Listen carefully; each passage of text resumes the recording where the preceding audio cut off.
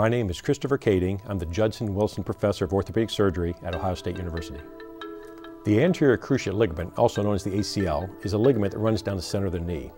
It is commonly injured in cutting and pivoting type of activities.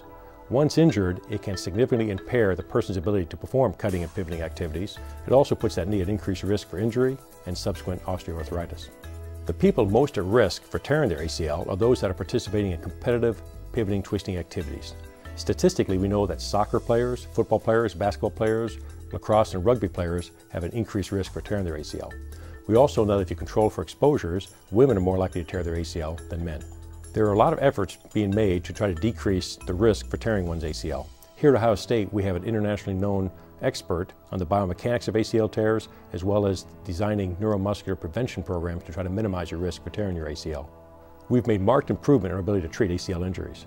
This is both surgical technique as well as the postoperative rehabilitation programs. With our current surgical techniques and rehabilitation program, we are highly successful at returning the vast majority of ACL reconstructed patients back to full-go, unrestricted activity. This includes running, cutting, competitive sports.